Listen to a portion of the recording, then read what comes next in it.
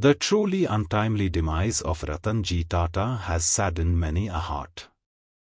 Though he has many an anecdote revealing his philanthropist lifestyle, I would like to share one or two as a tribute to this greatest of noble souls.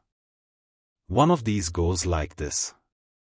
When the Indian billionaire Ratan Tata was asked by a radio presenter in telephone interview, "Sir, what do you remember when you felt happiest and most contented in your life?"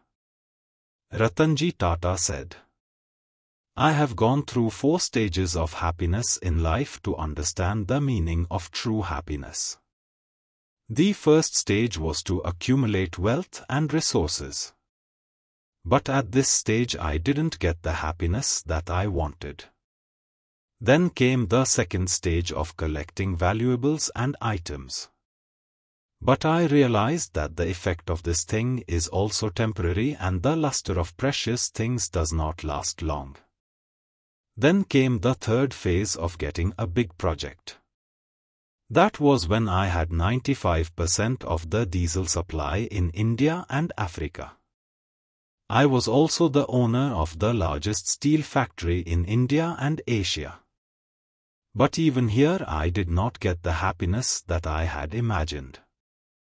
The fourth stage was when a friend of mine asked me to buy a few wheelchairs for some disabled children.